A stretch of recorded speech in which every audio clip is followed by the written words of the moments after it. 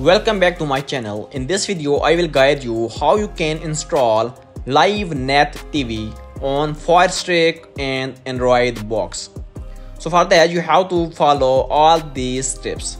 First of all, you have to install Downloader app in your TV. For that, just open the search bar from the main menu and just search for Downloader. When you search it, just click on this Downloader and just install this Downloader app. Once you install this Downloader app, within settings you have to enable unknown apps for Downloader as shown in the figure. You can see the screenshot.